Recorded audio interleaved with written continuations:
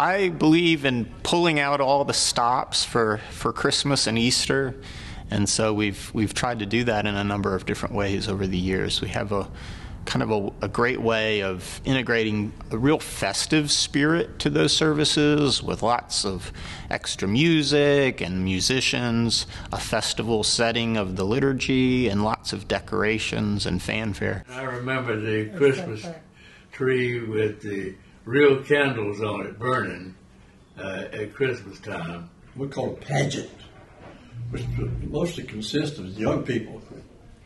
And they dress up with their robes on, and there's kings and wise men. For me personally, Christmas has always been a time when it connects me to the real Christmas, the Christmas that we claim in our beliefs, and the birth of Christ and that kind of thing. And that when Zion has always been good about tying that to the other parts of Christmas.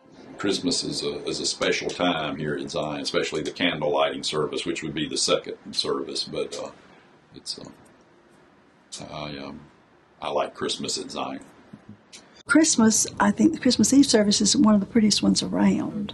It's one of our members, John Drafts, made lovingly these little tall candle holders that are attached to every pew.